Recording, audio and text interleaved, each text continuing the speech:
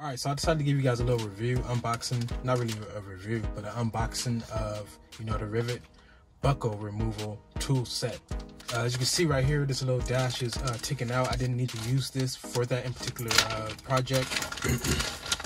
But I decided to buy this anyways, figuring that I might need it, and just in case I need it for this, So let's go ahead and see what comes inside this little kit. I like the little pouch, nice little pouch, pretty sturdy for what it is.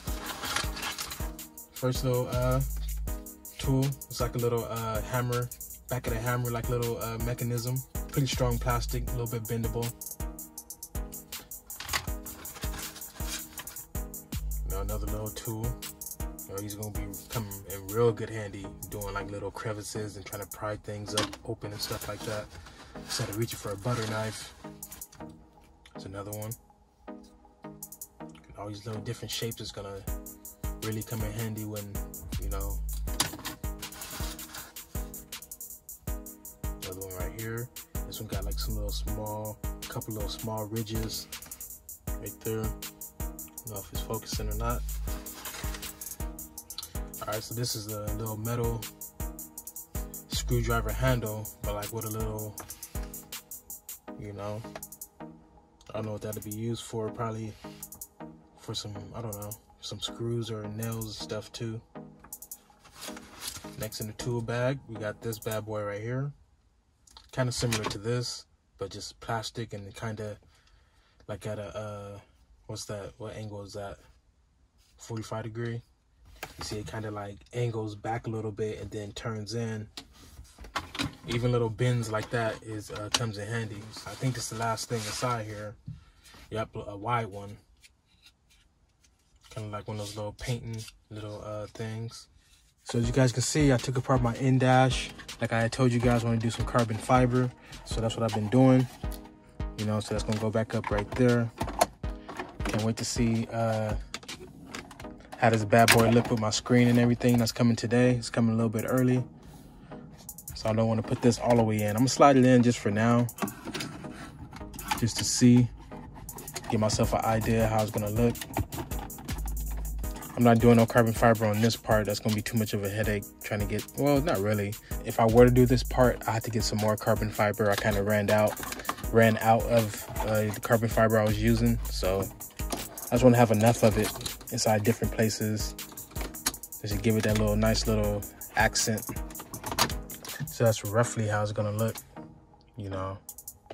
It's not too bad, especially when I clean all this off. It kind of got like some little gunk up on there, even on this little screen down here too. Just wipe everything off. Now I got the little all of this part too.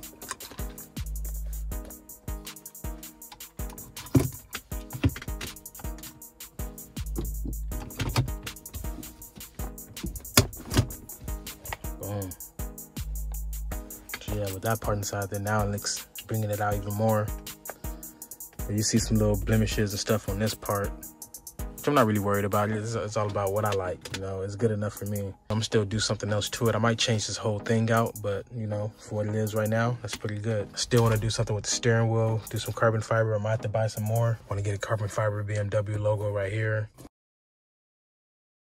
I'm also gonna take my prying tools that I just did an unboxing of, and pry this whole thing out, the little air vent and everything, the whole housing, and put carbon fiber over the front. Also on this side, pry this out, disconnect the electricals and stuff like that, and put the carbon fiber on the front. I'm gonna pry this out, take this off, and then put the carbon fiber over this. Then also looking up here, I might put some like inside of here, if you catch my drift. Not none on the edges. You know what? That might not look bad. Just put some on the edge too, going across. I was just thinking like kind of like having like an accent of carbon fiber like in the inside right here. And I'm just looking at other parts too, what I can do. And it haven't been detailed yet. I want to get it detailed. I'm gonna get it detailed. What I mean, I'm gonna get it detailed. Get the tent going across right there. Get the tent on all the windows. I kind of wonder if, I was kind of thinking I want to keep how I have my other car, keep these untinted, the front two windows, and just have the back ones tinted. I'll see how I feel when I get there. I'm surprised I didn't decide to do this with my other BMW, how much I loved it. But, you know, I guess I'm more excited with this one, you know, given the fact of the price I got it for and some of the fixes that I know may fix my issue that I'm having with it. And I'm going to be fixing it myself and doing something new with my YouTube series in a new way in the new year. You understand?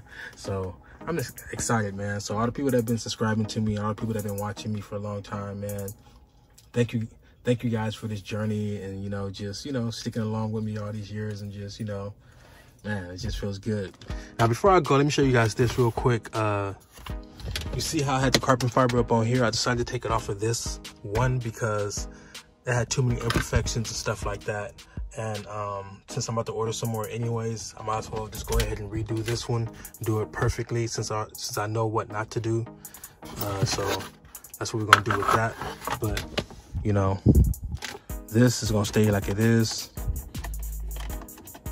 regardless, because yeah, I didn't do all that work for nothing. God damn it. And this looks good enough.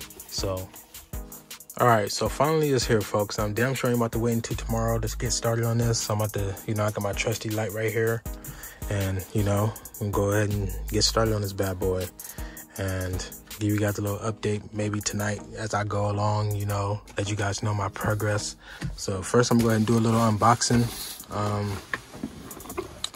Go ahead and take it in the house, actually do a regular unboxing, and then go ahead and bring it back inside here and get to work inside here. So catch you guys later on the next clip.